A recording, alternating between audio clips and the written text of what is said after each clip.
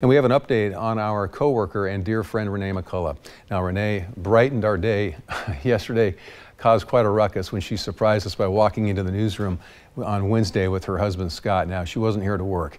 In her words, "I'm a hugger, bring it in." And we can tell you she is continuing therapy with whether it's speech, physical, or occupational, and she's made tremendous strides. In all honesty, you would never know. She suffered 2 strokes in August and underwent 2 surgeries at Stanford University. She feels great, but she's grateful for the care she's received. She's grateful she had her watch on that morning and she was able to call 911.